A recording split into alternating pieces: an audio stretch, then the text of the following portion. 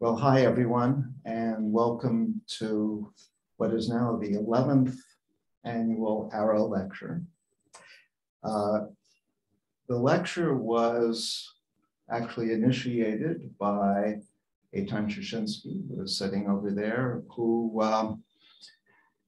thought that Kenneth Arrow, who was the founding director of the summer school, should be recognized by an annual lecture.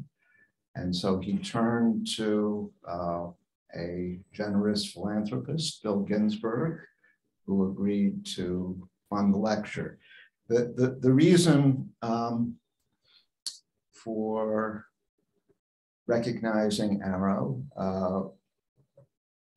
everyone knows Kenneth Arrow's work, but he not only founded the summer school together with Menachem Yare, but he directed it for its first 18 years.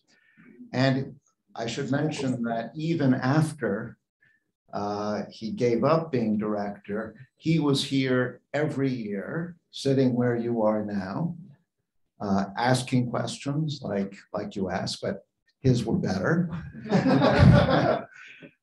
And in fact, he continued until the summer before he died. He died at the age of 95 in 2017, and he was here through the 2016 summer school. So a high standard to live up to.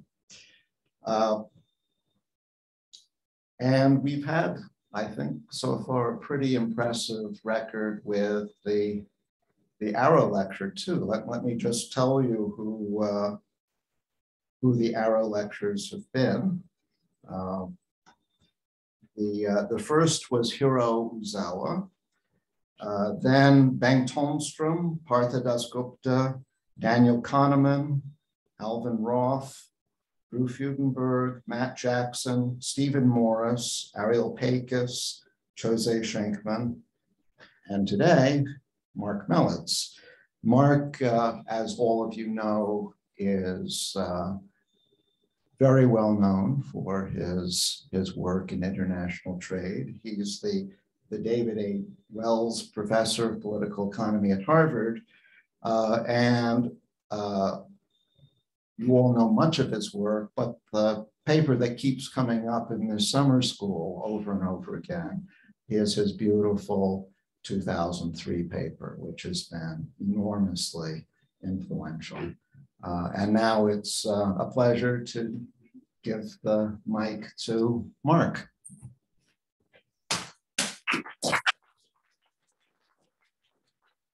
Thank you very much, Eric. I was hoping you wouldn't go through the list of all the previous Arrow speakers, which I had seen, and which is such an amazing set of speakers, starting with the original speaker too. So these are big shoes to fill. Don't worry about your questions relative to Ken's questions. My answers won't be anywhere near as good, even on my own paper. From everything I've heard about Ken, he'd be able to give you way better answers. So we'll just have to live in this imperfect world without him. So thank you very much again for the invitation. It's an honor. What I'm going to talk about today is based on joint work with Thierry Mayer and Gitet.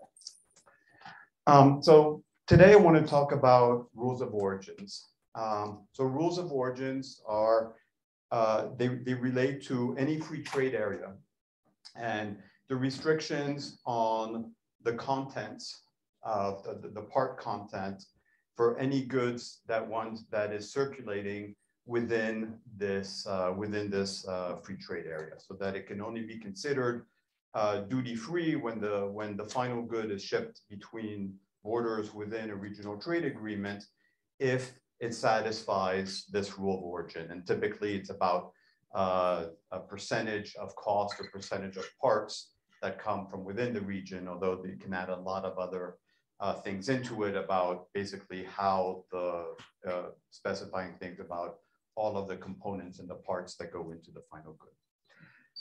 And so rules of origins are not as well known as its other cousins in trade policy tools, so like the tariffs, the non-tariff barriers, the anti-dumping duties. But they are becoming increasingly important quantitatively. For one, because of just the explosion in the use of global value chains, which then kind of keeps hitting more and more of these rules of origins, because there's been an increasing number of free trade agreements that then each have their own sets of rules of origin, and they seem to be manipulated more and more to be more protectionist, especially in the case that I'll be talking about more, which relates to NAFTA. It's definitely been that way, as I'll show you.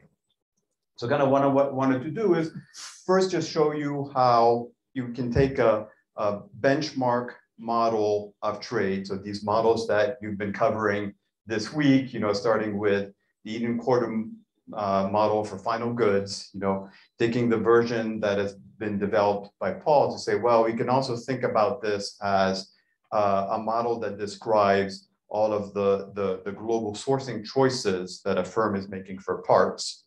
And so we're going to kind of take the simple version of that model and just apply it to say, okay, how do we think about rules of origin? How do we model rules of origin within this model? So I'll do that and then show that once you do that, that you get this a feature that's not immediately obvious, right? That the rules of origin are meant to kind of increase the set of parts that are going to be produced within the regional trade area. But that as you increase the rule of origin, you're going to initially move in that direction, but that this is kind of part of the title, that can backfire, meaning that if you increase it beyond the level, you can actually even decrease the set of parts that are being produced within the RTA. And so this is what we're going to call this Laffer curve for rule of origin, kind of same thing as for tax rates. So when you go beyond a certain level of taxes, the tax revenue actually goes down, right? And here I'm not talking about welfare effects, right? So kind of if you think about for tariffs, as you increase the tariffs, you're always going to limit the trade that is going to come in. It doesn't mean that that's optimal because of kind of the consumer part. This is going to be true here too. I'm just talking about the fact that you may not even be bringing more part production, relocating more part production within your area by increasing the rule of origin beyond the level. So kind of go through the model for that. And then kind of study this quantitatively, and this is going to be specifically for the car industry, which has, and car industry for NAFTA, where the rules of origin have just changed quite dramatically in the renegotiation of NAFTA that happened under Trump. It got rebranded as the USMCA agreement, but that's too many letters. NAFTA is easier to say, so I just call it old NAFTA and new NAFTA. And so I'll show you kind of using data for car parts across all of the range of models that are sold in the US and Canada. I'll show you kind of what the shape of this Laffer curve looks like for US cars.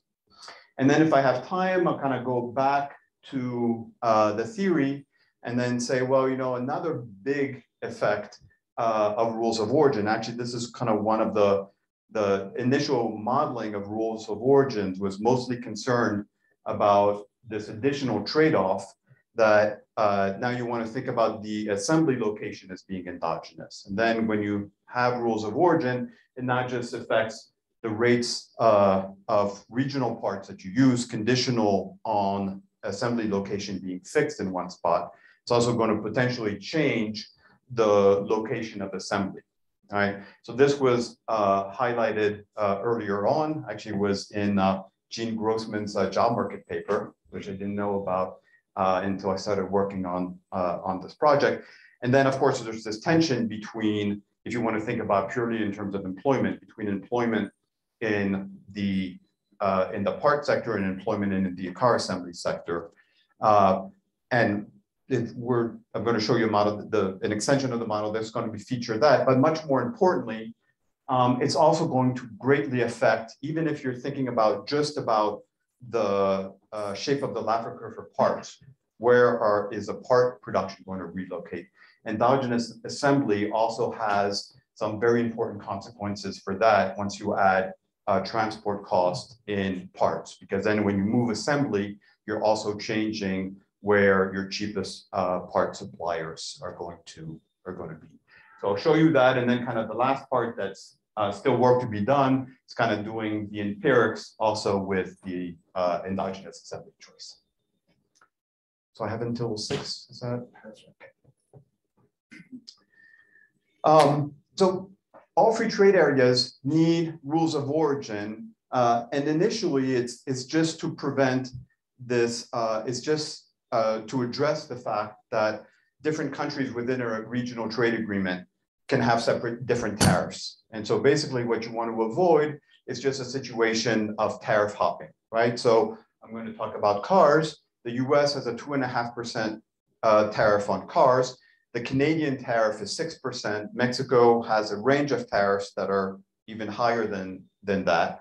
You just want to prevent cars that are meant for the Mexican market or the Canadian market to just go into the US and then just get shipped out to Mexico or Canada, right?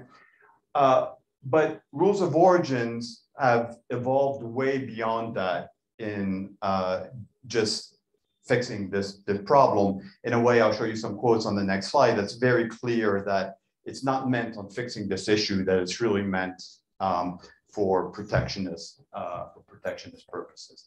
Just so you can see kind of the increasing pattern, and this is just for autos and for NAFTA. It started out as a 50% one at the time when it was just an agreement between US and Canada. It went up to 62.5%. This is what I'm calling the old NAFTA, and the new NAFTA under Trump raised it to 75%, added some other requirements, such as the fact that the engine, the transmission, the steel had to come from within the region, some additional requirements on wage rates that were paid at workers producing and assembling the good. Actually, at the time, the Trump negotiators, they were pushing for 85%. The only concession that the Canadians and Mexicans were able to get is lower this down to 75%. And then rules of origin are also used in a lot of other free trade area. You know, it's a very important issue for the car industry in the United Kingdom post-Brexit. The current deal sets a rule of origin at 55%. Now, for the car industry, assembly cost, labor assembly cost is around 6%. Total assembly cost with all the capital use is around 15%. Right? So if you were just trying to stop cars from this kind of tariff hopping, you wouldn't need to have something much beyond that. It's very clear that it's meant to achieve something else. The other way you can see it is it's the US that's been pushing here in NAFTA for these much higher tariffs, much higher rules of origin. If anything, if the issue was tariff hopping, the US would want no rules of origin, right? It would want all the tariff revenue and all the cars coming into the US that were then going to go to Mexico and Canada. And then I have some quotes here about the new NAFTA rules of origin. It's very clear that that the intent of this rule was to increase the amount of parts that were going to be produced in North America, and clearly the US negotiators felt that that would result in increased part production within the US. So I mentioned kind of some theory, I mentioned kind of Gene's paper. There's been some extension of that work where I'm really going to focus more on the dimension of the parts, that there's going to be lots of different parts. And so there's going to be this whole kind of sourcing strategy that a firm is going to have in terms of what set of parts it's going to source from within the region and outside the region. And there's also been kind of some empirical work highlighting kind of that there is a lot of protectionist bite in the rules of origin. Okay, so let me start with the theory. I do want you to interrupt me with questions. Yes? Yeah, so when you say, why do these rules, so when you say it's the 62% or 85%, does that mean if my car is above that, I pay the tariff? Yes. So why don't we just have a rule that's proportioned? Like if my car is 40% abroad, I pay 40% of the tariff, 80 of it.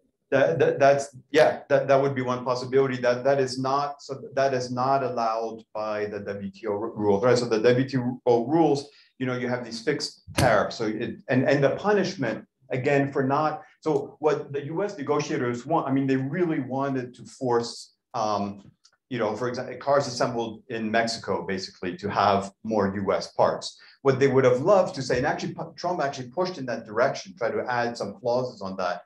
To say, I'd like to go to like 100% tariff, make the tariff really punitive to force them, but you're basically tied to WTO rules that basically says the worst that you can punish is this full MFN tariff rate on it. So there are, in terms of policy design, you could think of it being done a lot of different ways. This is just kind of what's allowed. So you can negotiate a rule of origin. It doesn't have to be tied to only preventing this tariff hopping part of it, but the punishment is fixed. It has to be, it's the MFN tariff. Let me also just kind of, so before going into the model, let me just kind of mention an anecdote that'll kind of highlight what the model is meant to capture. So in 2019, BMW opened an assembly plant in Mexico to produce the 3 Series. So this is right before the new NAFTA was put in place. And I mean, it's a huge investment for BMW. It's over $1 billion that they invested. And at the time, there were lots of press releases talking about how they were going to work on increasing their NAFTA supplier base. And kind of reading between the lines, it kind of sounded like they were saying, well, we might not comply now with the NAFTA rules of origin. The 3 Series has a lot of demand outside of the US, so it's still made it worthwhile for BMW, but they were clearly intending to move in that direction, right? So that's the effect of, you have a rule of origin at 62.5%. It's going to give some incentive to BMW to really increase its NAFTA supplier base. Now you increase it from 62.5% to 75%, right? So maybe BMW responds by saying, okay, we're going to source even more of our parts from North America. BMW doesn't produce any engines or transmissions in North America. So that's like already a huge chunk that they would have to build in North America. Kind of maybe they do that, or maybe they say, well, wait a minute, we were going to kind of move a lot of our supplier base that's currently in Europe to North America to satisfy the 62.5%.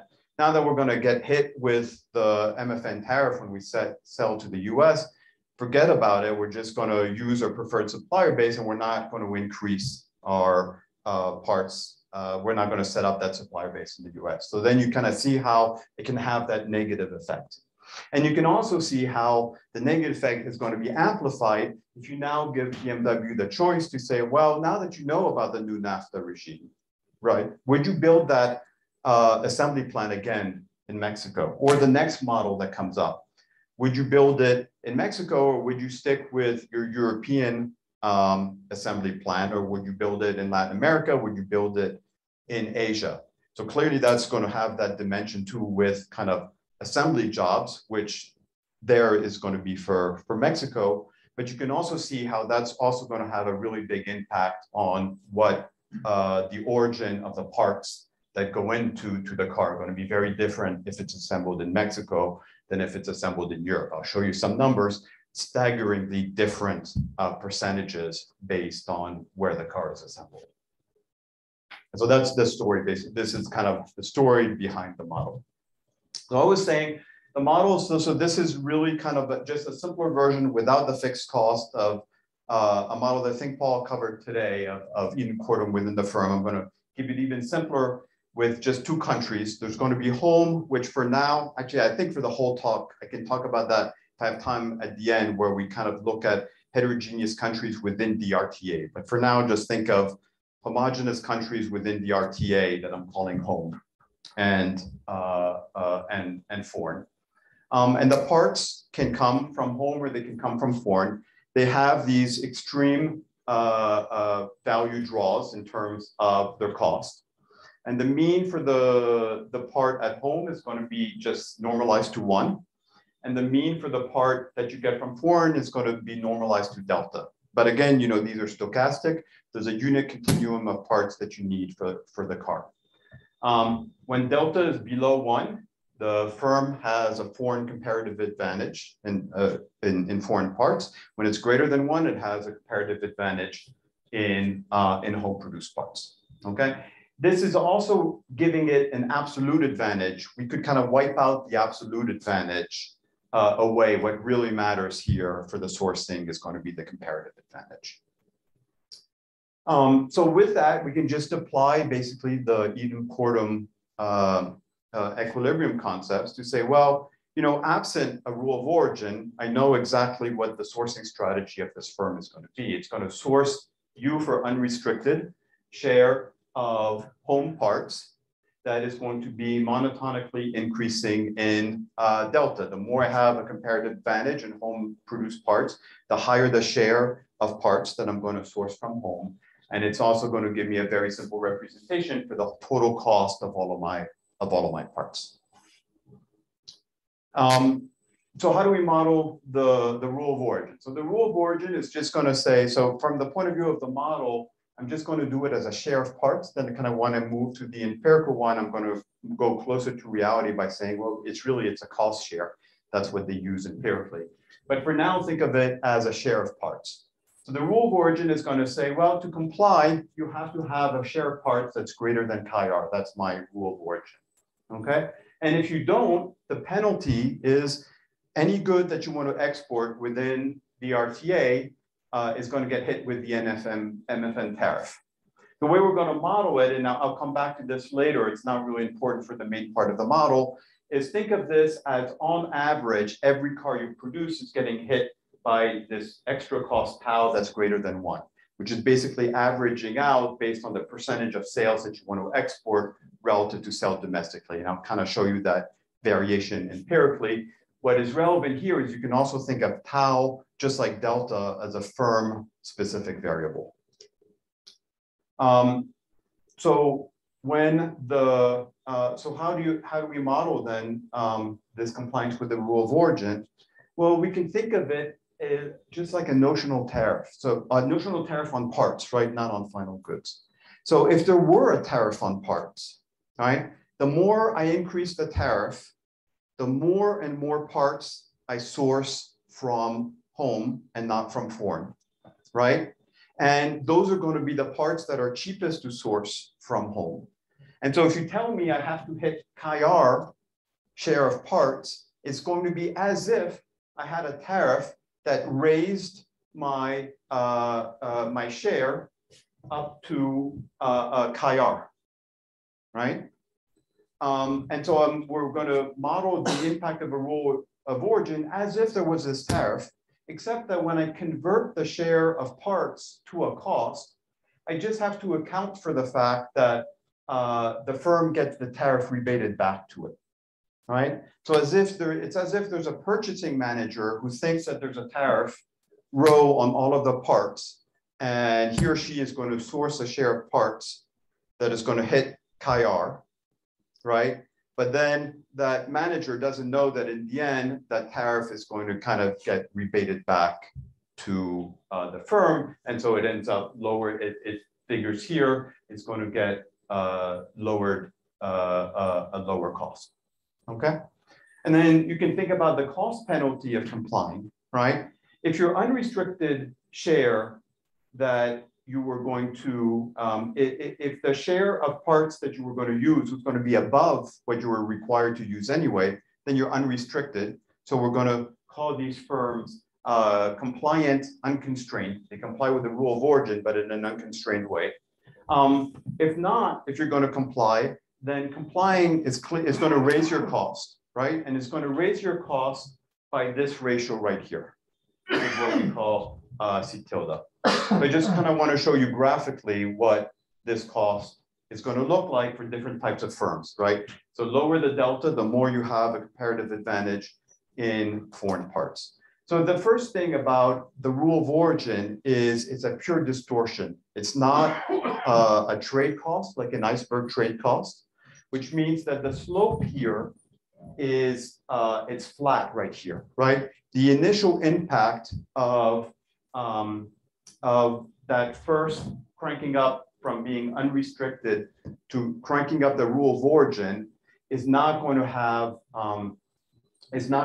a marginal impact, right? Because the firm is just indifferent between that sourcing that marginal part from home or for foreign, right? So you just kind of have to ask nicely to kind of get that purchasing manager to source it from home instead of from foreign, okay? So it starts out flat, but then it shows a lot of convexity, a lot of more convexity than if we were just showing you the cost of trade due to an iceberg trade cost, right? So kind of we know that, I'm guessing this has gotten covered this week, that for example, within the Quarto model, that it satisfies these properties from this paper, this ACR paper, right? That says that there's in logs, every percentage increase in the trade cost is going to raise your, the cost, the welfare cost associated with that by a constant percentage, which is that theta parameter that governs those kind of Weibull draws or Richet draws, which are just the universe. Relative to that curve, this one has a lot more convexity. So if I drew it in a log-log space, it would still be convex, it wouldn't be flat. Reflecting how the distortions from the rules of origin have this kind of extra convexity. Also notice, so I've drawn here just as an example, a 10% tariff. Notice that if a firm has a high enough delta, right, a high enough home comparative advantage, you could force the firm to go all the way to autarky for home produced parts. And the firm would still prefer to comply with the rule of origin because that cost is below the cost of paying the tariff.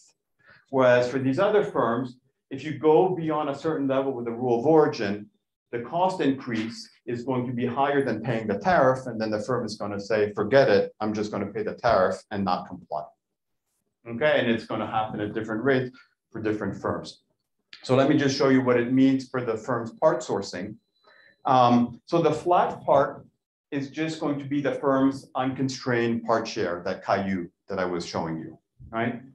And at a certain point right here, the firm is going to become constrained. If it wants to satisfy the rule of origin, it's going to have to move away from its unconstrained share of parts. And that is going to mean moving along the 45-degree line here, because I'm looking at part share here, and this is as a function of part share. So as soon as we go beyond 1 here, the firms are going to start complying, which you see them kind of on this 45-degree line. Every 1% increase in the rule of origin, I increase my part purchase by 1%. We see the resulting effect on the cost until I hit this point where I say, well, forget it, I'm not going to comply anymore. And then I go back down to my unrestricted part share, right? And so you see that for the green firm and the yellow firm, it never happens for the blue firm, right? Because you can go all the way to 1 and the blue firm still prefers to comply, okay? So right here, you kind of see this effect of the Laffer curve that I was talking about before, right? As you increase the content requirement, right? Initially, you're going to get firms complying and they're going to increase their part shares, right? And then at a certain point, this was kind of my BMW story, they're going to say, forget it, I'm not going to comply. And they're going to go back down to where they were before, okay? And then I'll show you just some smoothing out that's just going to say, look, if I smooth on a distribution of deltas, I'm just going to get a smooth Laffer curve. That's going to initially go up and then it's going to go back down. If I exclude the firm in blue and the ones that are always going to be that are always going to comply, then I'm actually going to come back down right to the level that I started with. And so I'll show you that in a couple of slides. Yeah. I'll show you the parameters for the draws. It does, but not. I mean, it affects like the shape of this curve here, right? Like so, just like if I showed you this on a log scale, the effect of an iceberg cost on parts would just be a straight line with slope theta. Here, it's still going to have some curvature, but it's going to depend on theta. Yeah. You might have thought, or at least someone might have thought that large car companies' decisions might be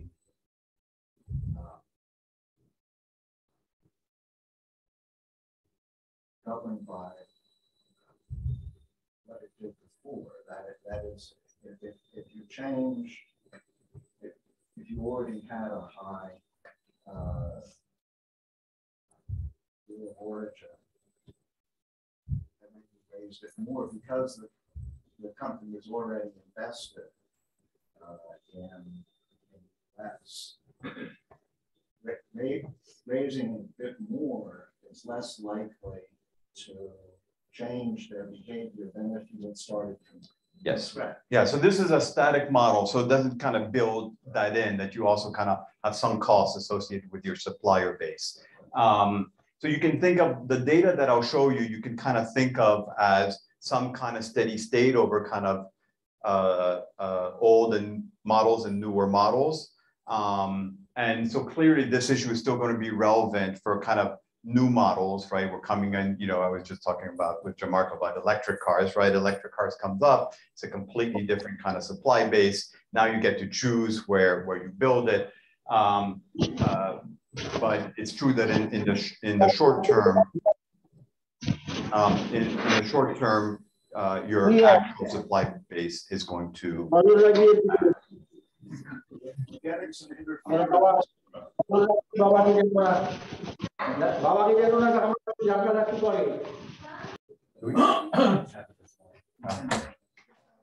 Okay.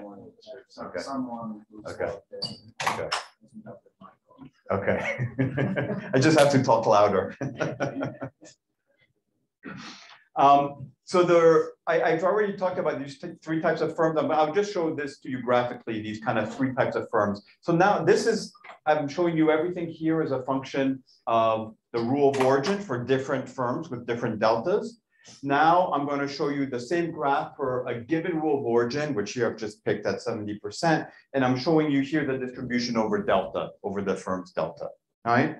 And you just see that, and again, I'm mapping this kind of cost of compliance, this relative cost of compliance, this percentage increase.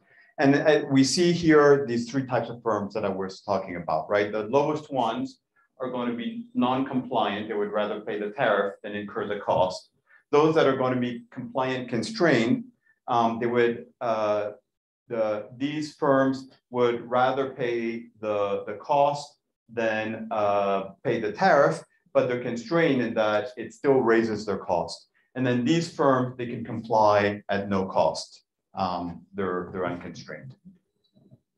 And this is the equivalent graph, which is just showing you what part share those firms use. The non-compliant and the compliant unconstrained, they can just go back to their unrestricted part share. And it's only this set in the middle, those are the ones in that triangle in the earlier graph that I was showing you that raise their part shares to satisfy the rules of origin because they're compliant constrained. Okay, so now I just want to show you what happens if we do put in a distribution of firms over delta, kind of for the empirical work. I'll also do a distribution over taus because firms, different car models are sold to different extent throughout even the cars that are sold and that are assembled in North America go to different destinations with different market shares. But for now, just giving you the distribution over delta. The log normal is a nice way kind of thinking about it, because if I tell you kind of one distribution we picked that is going to be one that's kind of going to be centered around zero, but there's a very intuitive way of thinking about both the mean and the standard deviation for a log normal distribution, right? Mu of 0 is going to be a symmetric distribution where you're just as likely to have a delta above 1 as a delta below 1. And then the standard deviation sigma is just going to tell me how likely I am to get a cost draw that's going to be a certain percentage away from the mean. So here you just see the standard kind of percentages associated with the standard normal distribution. So when we assume this log normal distribution, so here centered around 0, so it's symmetric with a 20% deviation. So just kind of going to this definition here. So this is basically saying that 70% of firms have less than a 20% cost differential between home and foreign. You see kind of it just smooths out the set of firms that are making these various decisions. Regardless of the distribution, we can always show that firms are going to start out as compliant unconstrained. You raise the rule of origin. At a certain point, they're going to become compliant constrained. So this has to increase. The green curve has to go down. The yellow one has to increase. At a certain point, they're going to become non-compliant. This curve, regardless of the distribution, has to increase. And then the only thing that's going to be dependent on the shape of the distribution is this share of compliant constrained firms always going to be increasing, and what exactly is its shape. And then you see that it doesn't go all the way back down to 0 because it's stopping here at 70%. And these are those always compliers that I showed you before. So that was that firm in blue that I showed you before, that you can go all the way to autarky and would still rather comply with the rule of origin because the cost increase is going to be less than paying the tariff. And so this is the full kind of Laffer curve that you get with that distribution. All right. So if we exclude the always complier, so this is the one in yellow, we have that property that I showed you before. We're just smoothing out over those kind of triangles going up and going back down. And so we have this smooth Laffer curve where you're starting at a certain part share and then you come right back down to where you started. It's just going to be shifted up when we add that 17% of non-compliers, of always compliers. So then you can do, is this shape of the Laffer curve really dependent on, so clearly the exact shape is going to depend on that log normal shape that I showed you. Just to kind of show you that we didn't pick specific parameters to kind of just have a very particular shape. You can kind of change the mean, you can change the standard deviation of that distribution. Gianmarco was asking about the theta for the cost draws. So you can change all of these things. You can change the tariff rates, and you still get a Laffer curve that has very similar shapes. Of course, you're kind of shifting it where the peak is, and kind of does it go all the way back down to where it started, or how large the portion of always compliers. And then I'll show you kind of empirically what it looks like for North American autos. Okay, the last point I want to make is this idea of the Laffer curve is really dependent on having these suppliers make decisions on multiple parts, right? So this is kind of the graph I was showing you before. And to kind of highlight that, I want to show you what would happen if we were talking about a single part. And I think actually in the back of the mind of a lot of these trade negotiators, when they think about just wanting bargaining for as high a rule of origin as possible, I think what they have in the back of their mind is this version of part sourcing where you only have a single part. right? So what I'm showing you here is an assembler that has a part, and just for this graph, I picked that this part had a 50% share in total cost. It doesn't have to be 50%, it could be any percent. It could be, I could randomize this across the firms. It doesn't really matter for the point that I want to make, which is that there's going to be no Laffer curve. Like raising the rule of origin can only increase the share of regionally sourced parts. So here you see the effect of a rule of origin, right? So the firm in blue, any firm that has a delta greater than 1, it doesn't matter what the rule of origin is, it prefers using the domestic part, right? These two firms here have an advantage from using the foreign part, right? As soon as a requirement goes above 50%, right? If they were to use the foreign part, then they would get hit with 50% of here a 10% differential, here a 30% differential, which is what you see here, right? So what's going to happen then is by cranking up the rule of origin, all you're going to do is you can induce this firm in yellow to switch from the foreign part to the domestic one, or the regional one. This firm, you're never going to be able to force it to do it, but again, nothing is lost either, right? So if you just crank up the rule of origin, what you're going to do, and again, there could be a whole bunch of firms with different percentages for what that part share is, but if they're making a decision on a single part, all you can do by cranking up the rule of origin is to get these firms to switch from the foreign to the domestic, the regional part.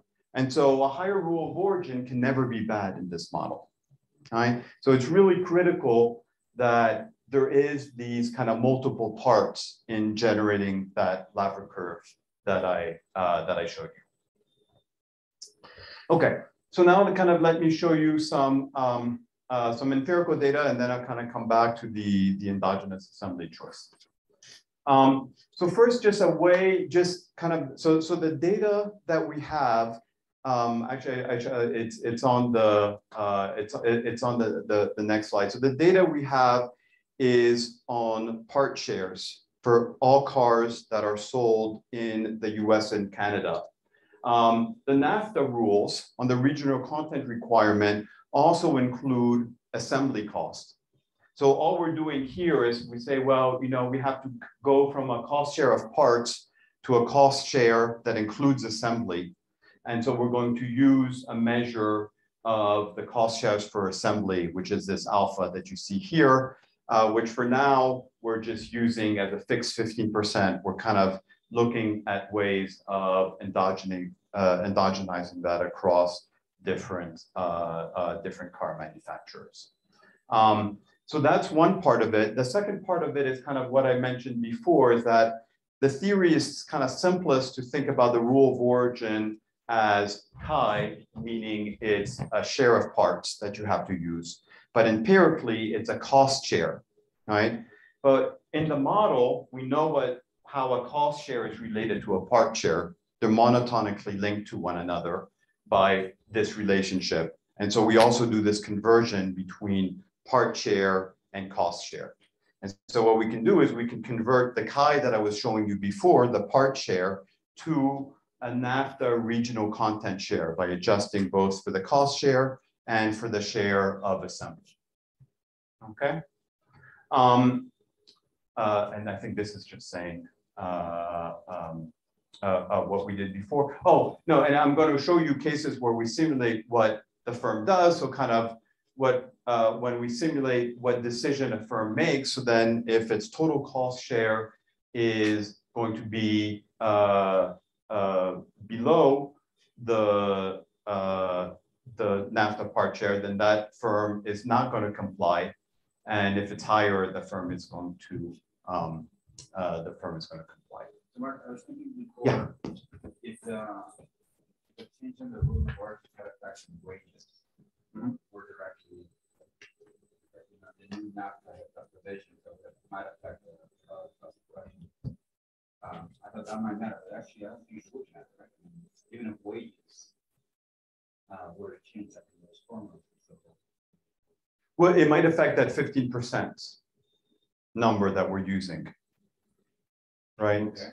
Okay. Right. Yeah. So, but, I mean, so it might, Yeah, but given a share of inputs, the cost shares would be independent of. well, the cost shares exclusive of assembly would be, but the cost share inclusive, which is written into the NAFTA rules, would depend on what's happening to wages for assembly, for NAFTA parts, and for foreign parts. So one part of the data that we have is just on what each car model that's sold in the U.S. reports in terms. It has certain requirements. So if you've ever bought a car in the U.S., you've seen that there's a sticker on the side of the window which is giving you this information. It's telling you what percentage as a cost share are US and Canadian parts. And then it lists at least 2 other countries that have part shares that are above 15%. So the data is not ideal because if it's below 15%, they don't have to report it. And if that country is Mexico, then that counts towards their NAFTA shares in a way that we can't observe. And the other reason it's not ideal is they can report it in 5% increments. So it's not exact data. I'll show you kind of how we deal with that empirically. It also tells us information that we also actually have from a separate data set, which is where the car is assembled and the source for the engine and transmission, but that we have kind of comprehensively for all the cars that are produced around the world. What is the rationale for forcing this information to be on the lake? So I think what happened was it was a soft version of a rule of origin, right? To kind of it's at the time too, like the buy kind of, buy American kind of things. You saw like the bumper stickers on cars that said, Detroit built, cars. This was a way that, so consumers were supposed to be affected. Yeah, by saying, you just like you see labels on goods that you buy made in America, kind of with an American flag. It's, it's kind of saying, it's telling you, how much of it was made in America or not. But this was a soft, more detailed information. much more detailed. Yeah. Yes. Who would care about that? Well, enough that they kind of.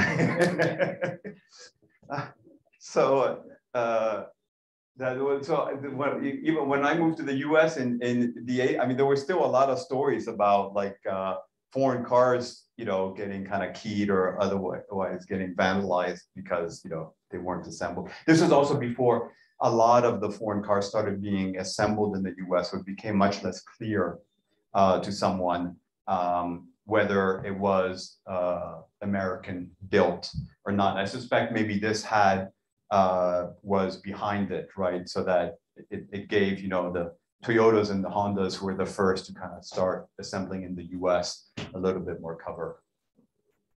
Yeah. Just a small clarification that the group of origins are by model or by manufacturer? Then it's getting into the details. They allow averaging in different ways. So you can average for your assembly plant over the year.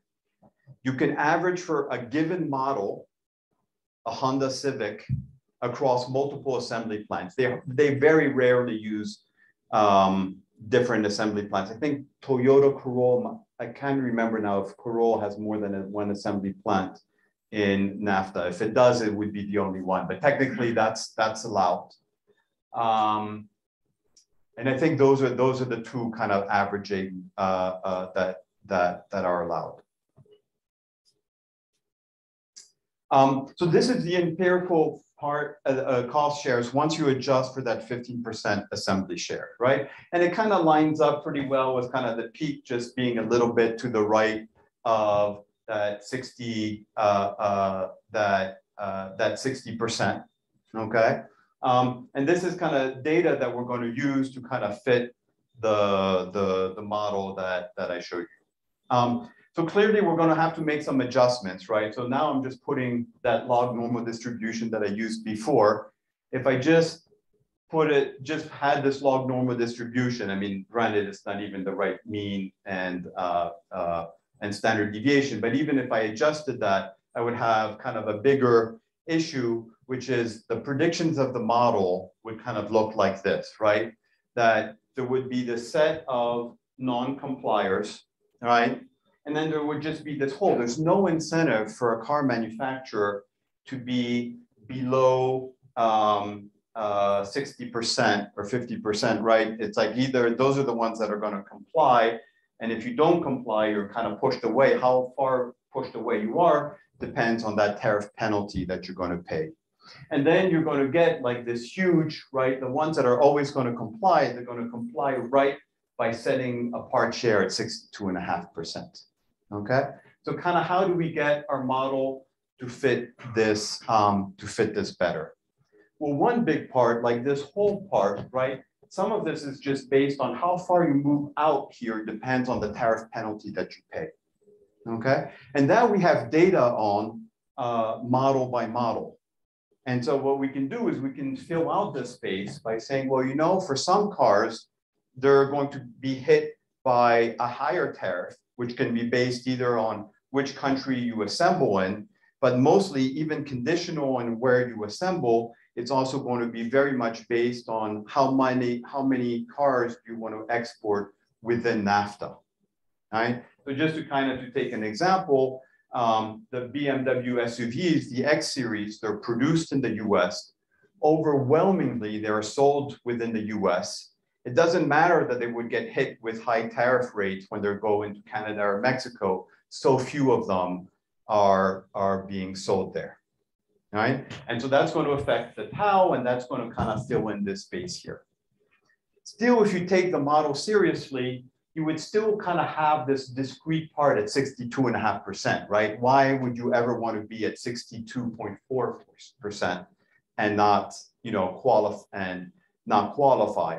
And so the other part of it that we're going to model is this fact that behind this curve here, we don't observe exactly the part share that goes to Mexico. So we don't observe exactly whether you comply or whether you don't comply. And also because you're reporting those part shares in 5% increment. One thing that we haven't tried yet is there's also potentially the issue of discrete parts, right? This is a model with a continuum of parts. If you just had a couple major parts, maybe the decision to comply would push you instead of right at 62.5, when you can do it part by part by little part, but you say, okay, fine, I have to build my engine in NAFTA, and that throws you to the right here of this curve. And this is something we haven't investigated yet. Yes, Isabella. That was actually a question I had, because when you think of the car, I suspect that there are a small number of very important components like the transmission or yes, and then a continuum of yes, yes. So the first question I had was about the Laplace curve. When you go from in between those two extremes that you showed, which is the continuum and just one, if you have a small number of big ones and then the continuum, and I suspect that Laplace is still look a bit the same. And then the second question is that if you change the rule of origin by a little bit, then probably firms might be willing to adjust through the continuum. Like it's relatively easy to increase the domestic content by a little bit by moving the small ones. But then if there is a big change, you might want to relocate, I don't know, the transmission or the engine. Yes. So I can completely agree with that. In terms of the theory, putting in discrete parts doesn't change the Laffer curve. It changes the shape of it, but 2 parts is enough to kind of get to that Laffer curve part. Now, of course, empirically, that can matter a lot. So that's something that we haven't modeled yet. The discrete parts is actually an incredibly hard problem because of the reoptimization, as you were just saying. It's not just that you want to put like your most expensive parts in first, right? It's if some of you know from operations research, there's like this knapsack problem, right? Which is saying you have boxes of different size, your knapsack can only hold so much volume, and you have to find exactly what combination of those boxes to put in your knapsack. We know that that's a very difficult problem to solve. This problem is even harder because in the knapsack problem, the box size is exogenous. You know what size they are when you put them in the knapsack. In the case that we have, they're cost shares and they depend upon which one you use. So it's like it's an endogenous size boxes that you're trying to pack into your knapsack. So we're trying to find ways of dealing with that. Certainly for the major parts, the engines and transmissions, we know where they come from. And that's something we're kind of thinking about kind of how to handle. So the rules are not applying to components. Yes, they do. They do. So they're required to trace. So they're required to trace that. So if the engine is built in the U.S. with piston in NAFTA with pistons made abroad, you're supposed to trace that in the total cost share. That content doesn't come from there. Yeah. So this I kind of explained. So like the main heterogeneity we add is a heterogeneity in tau, right? And so let me kind of skip the theory. You know, you can add your favorite model of demand. The easiest one to work with is CS, right? So then we get this relationship between differences in exogenous levels of market demand for model by model. That's going to tell us, well, how big of a tariff are you going to get hit, right? We know what the tariffs are, 2.5% for the US, 6% for Canada, what they are for Mexico. And then we can recover the costs, these demand shares model by model. And we can look and reconstruct the whole empirical distribution of these taus. Okay, and this is what they look like. Not surprisingly, for the US, they're very close to zero. Well, why? It's kind of that BMW example that I was giving you. Like the tau for BMW X series is very low because most of them are being sold in the US and they're going to get the 0% tariff anyway. Canada is very tightly kind of set around the 2.5%. And most of those cars are going to the US, right? And there's much more heterogeneity in green with Mexico because Mexico is also shipping a lot more cars outside of NAFTA to Latin America and even some to Europe. And then this kind of little bump here is for trucks, the tariff isn't 2.5%, it's 25%. I am virtually positive that any truck that is assembled in Mexico is going to be compliant and it's going to avoid this kind of 25%. It's going to avoid the 25% tariff.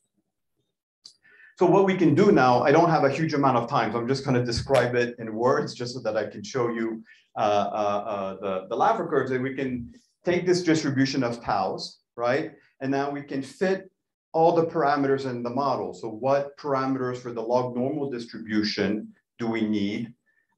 Given this empirical distribution of tau, we add an error term on our observed share, you know, to account for that fact that we don't know exactly what percentage coming from Mexico and from the other ones. And so we calibrate all of those parameters to basically give us a curve that matches the data as best we can. And so you kind of see the parameters that we get here. We calibrate all the parameters, including the theta for the cost draws. And we end up with our model fitted curve in blue, which now is looking much, much closer to what we had here relative to the one without the heterogeneity and without that measurement error in that part share that we see reported on the car window. And so from there, what we can do is we can say, okay, well, what does a Laffer curve look like when we have reconstructed this with our model, and this is what it looks like. And this is where the old NAFTA is at 62.5%. And this is where the new NAFTA is at 75%. And if I can I take 2 extra minutes just to talk about endogenous assembly? So you might think from this, it doesn't matter that much. You know, I'm pretty close to the peak. So moving here isn't that bad. You know, so the first point I would make is this is just the peak in terms of part production in the US, right? The welfare peak is way to the left, right? There's nothing in here which is measuring the consumer loss from higher cost cars, right? So once you weigh that, you're going to move the optimal one way to the left. So being at the peak is not a good thing. The other thing is this is, remember, fixing assembly locations, right? So I don't have time to kind of talk about the model extension to now allowing assemblies location to relocate. But let me just I'll just make the point. I'll just make the point graphically, right? So now allow the assemblers. We give them 2 choices instead of just comply, not comply, but stick with my domestic location. There's another way of not complying with the rule of origin, which is I'm just going to assemble in foreign, right? And so we give the firms those 3 choices instead of 2. Producing in foreign, not complying in foreign and not complying domestically is going to be associated with different tariff penalties, which we see here. And then the key ingredient that now matters, that didn't matter before, is transport cost for moving parts. So before we could just roll that into the delta.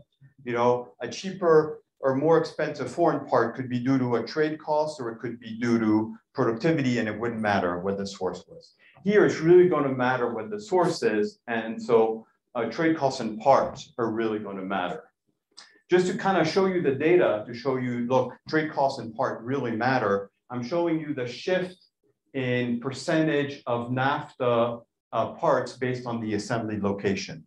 Right? So kind of moving from the left to the right, you see tremendous drops in these shares, right? Which is basically saying, you know, when you move assembly from one region to outside the region, you're going to really change the part mix that you're going to use from NAFTA.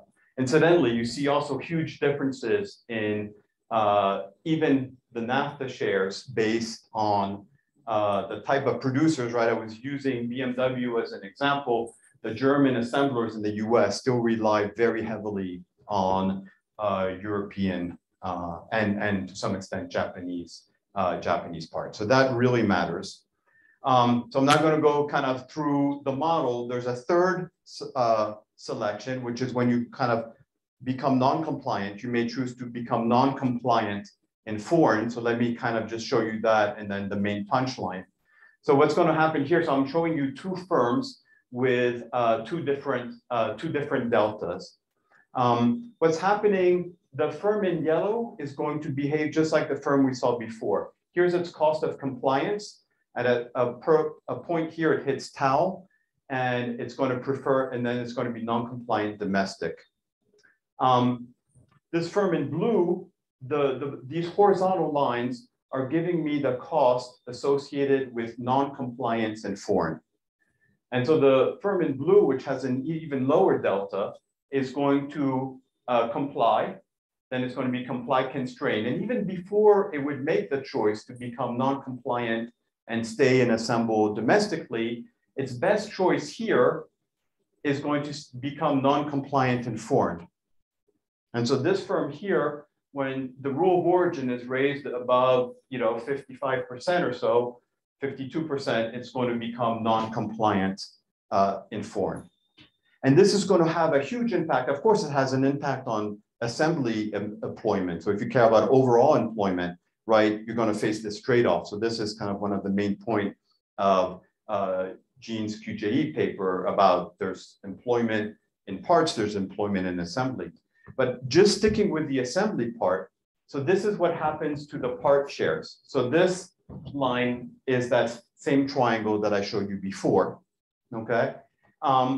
This one is for the one that assembles, that's going to move assembly to foreign. So it's unconstrained here, and then it's constrained, and then it switches to assemble in foreign. But when it does that, the part share is going to drop, not to what it was before, to way lower, because that's where the trade cost in parts kicks in, right? So this is this percent differences I was showing you. You're going to move assembly to foreign. You're going to also lower the part shares that you use from NAFTA part shares. And so this has effect not only on assembly, it also has an effect on the part shares. And so the last thing I'll show you is what the Laffer curves look like now when you would allow for endogenous assembly. So in all of these cases, for different levels of trade costs, 10%, 15%, 20%, the curve in blue represents what the Laffer curve would look like if I forced assembly to be in home. And incidentally, this is the same Laffer curve that I showed you earlier with the same parameters, okay? So no endogenous assembly for all of these curves, the Laffer curve is in blue. And then now I'm going to allow an endogenous assembly. And this is what happens when the trade costs are 10%, 15%, and 20%, right? And so you see that the peak of the Laffer curve shifts to the left, right? And then you're getting these much more pronounced negative effects. You can even get to a point where the effect is, the dominant effect is just the firms moving assembly to foreign, and you're actually always decreasing the domestic part share. You never want to use a rule of origin to increase the domestic part shares.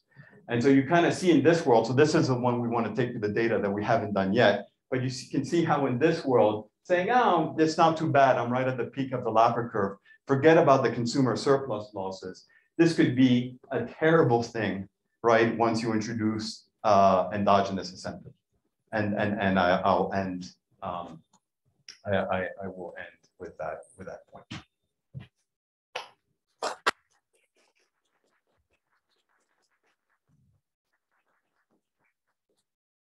Yeah. Any last question?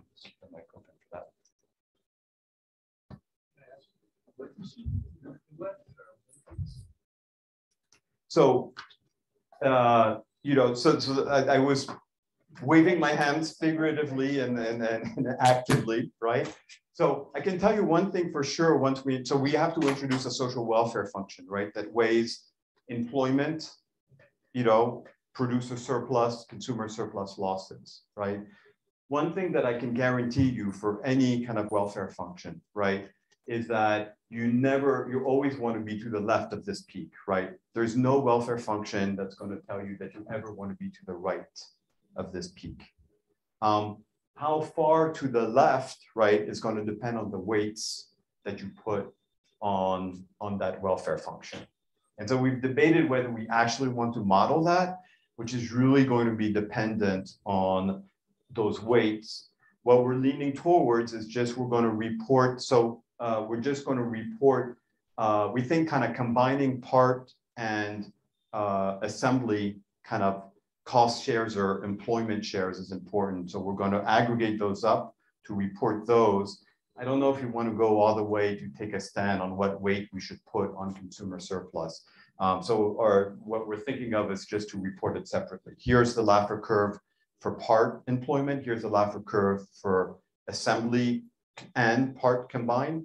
And here's what's happening to car prices at constant markup, so car costs essentially. And let you kind of weight in the way that you would see fit. Yeah. But the Trump administration presumably wasn't concerned about welfare anyway. They were interested in increasing employment. Which is why I still think it's relevant to put this one in. And they were clearly very concerned about it. They were also concerned about a lot of Mexican assemblers just paying the penalty. So they tried to put in all these clauses that said that if you paid over a certain amount of tariff, they would then revisit the clause. So they clearly. So this was to get Mexico to pay for the wall. Clearly what they wanted was more. They kind of saw the massive spike in assembly growth in Mexico. They were upset by that. A lot of the cars are coming back in the US. And they said, what way do we have of stopping that? You could just end NAFTA, which you kind of tried. When they didn't get all the way to that point, they said, fine, we'll do NAFTA with an 85% rule. So at least like a lot of these parts will be built in the US. It's not that clear that that is what would happen, even if you only care about employment, right? And going back to the BMW example, the next time BMW makes that decision, it's not clear whether they're going to want to assemble in Mexico or elsewhere in Latin America or in Asia or in Eastern Europe, basically. So I'll give you until tomorrow if you want for any questions on this, although I'll be covering a very different topic. But if you have any questions now, I'm happy to answer them or to kind of stick around for a little bit. All right. Thanks.